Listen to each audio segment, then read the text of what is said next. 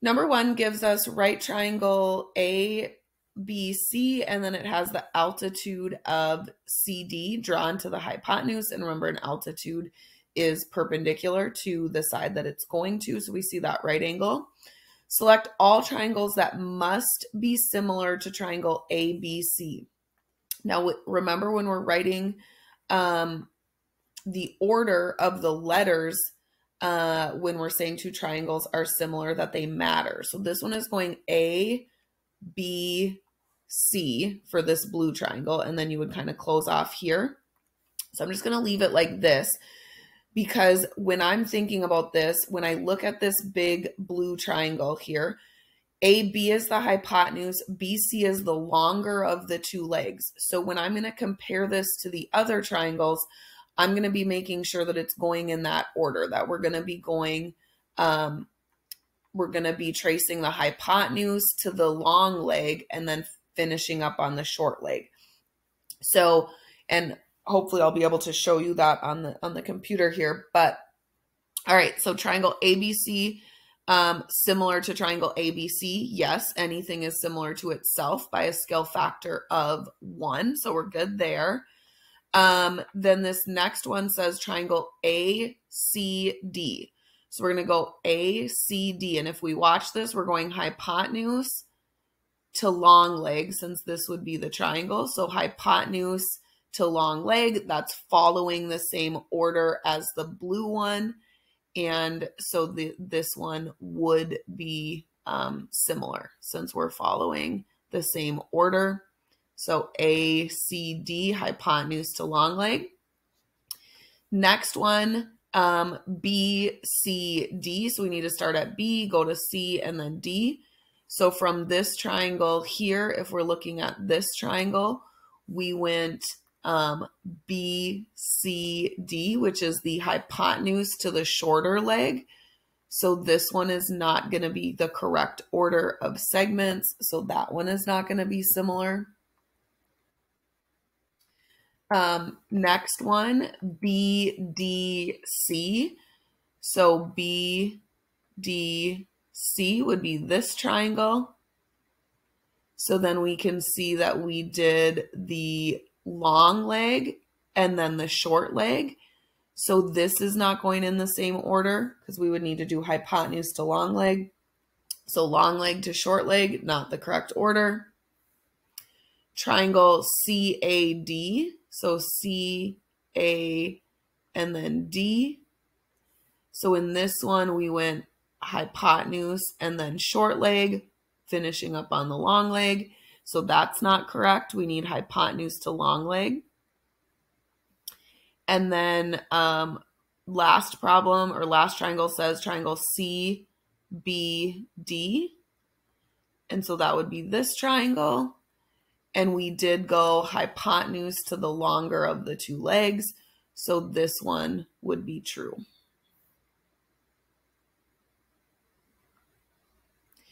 Number 2, in the right triangle ABC, we've got the altitude drawn down to the hypotenuse. So CD here is our altitude. And then we want to find the value of H, knowing that AD is 12 and BD is 3. So we know that when we take kind of these two triangles separately here, so we've got this triangle, that's the long leg and the short leg in this purple triangle. And then in this green triangle, we've got CD as our long leg and then BD as our short leg.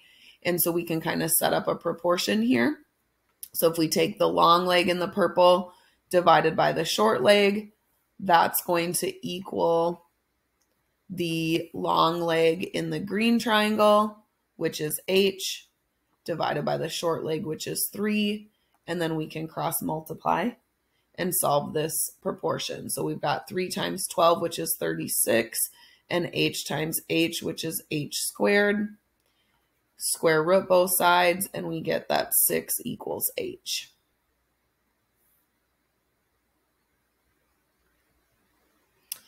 Number 3, in this triangle ABC, which is not a right triangle. Okay, so triangle ABC is not a right triangle. We do have the altitude drawn to the side. The length of AB is C, so this long side down here is C. Which of the following statements must be true? So now we don't necessarily know that we have similar triangles because we don't have a right triangle here. So in order for all of these triangles to be similar, the altitude has to be drawn from a right angle. So we don't know that these three different triangles are similar. Therefore, we don't know anything about their angles being the same. So angle ACB, we do not know if that's the same as angle B here. This green triangle here has side lengths of A, B, and C, but we would not know that we could do Pythagorean theorem here, or Pythagorean theorem wouldn't work here because it's not a right triangle.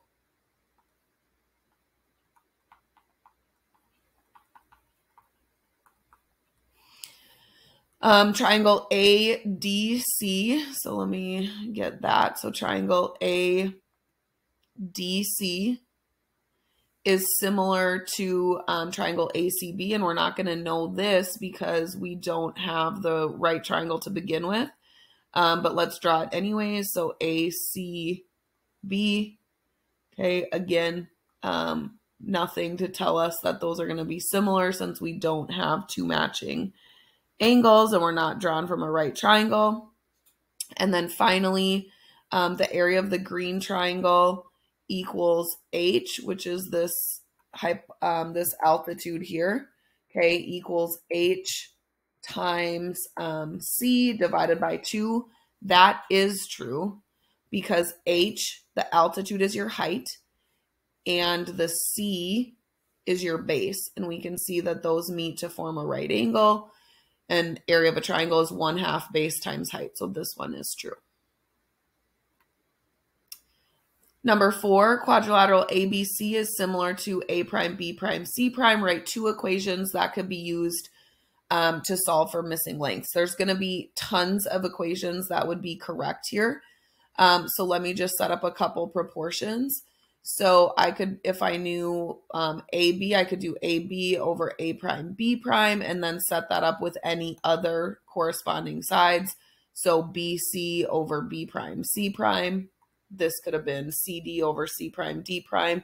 These could be flipped over. So I could have like A prime, D prime over AD equals B prime, C prime over BC. You could do original. So I could do like AB over AD. And then that would equal the prime version of those or the image version of those. So you could do a ton of different proportions. I would argue you can also say that the new length or the image is equal to the original times the scale factor. So make sure you know what that means, but scale factor. Or you could also find the original length by taking your image length divided by the scale factor. So I would argue you could even do something like that, but there's a lot of different answers that would work here.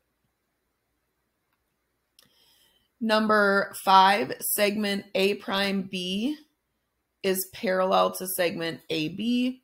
This means that we've got the proportional sides and we've got 2 similar triangles. So this one wants to know what is the length of A prime B, or sorry, A prime A, and also what is the length of B prime B. So these are just portions of the sides, but we don't have either of them, so we're not going to be able to say what the factor is from 12 to this side or 6 to this side right now. So we're going to want to look at the actual triangles here to get the scale factor. And so let me draw in these actual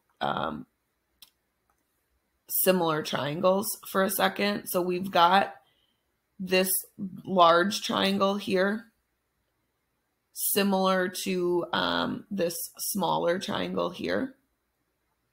So let's just solve for those large green lengths, and then we'll be able to figure out the missing parts of them. So if we take a look here, we see that we have kind of the base of each of these, or this parallel line part of each of these. And so if we look at what the scale factor is here, the scale factor is 20 divided by 8, which is 2.5.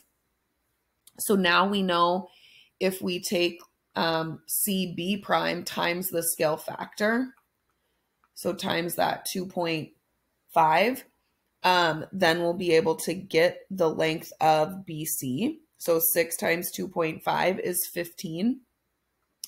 So I know that this whole side here is 15. So then if I want this little piece here, I would just do 15 minus 6 and get 9 for this part. So this piece here is 9, so that's the answer to part B. And then if we do a similar idea here, we know this A prime C is 12, so we can take a look to get this. And so we can do 12 times 2.5, which gives us 30. So 30 for that whole thing. And so then this piece here is just going to be 30 minus the 12 we've already used. So A prime is going to be 18.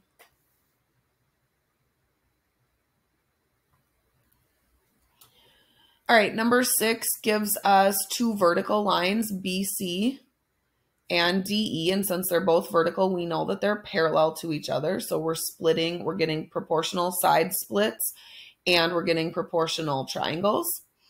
So we want to find the length of AD in this case. So we want this whole length here. So we're kind of looking at this larger triangle then if we want the whole length of AD versus this smaller triangle here. So we see that we have the 2 and the 5, so we can look at the scale factor that takes 2 to 5. And so 2 times 2.5 gives us 5. You can also figure that out by taking the 5 divided by 2. So then we could take this 3 to get this side length of AD. So 3 times 2.5 is going to give us 7.5 for AD. And then that's what we wanted, was the length of AD. So 7.5.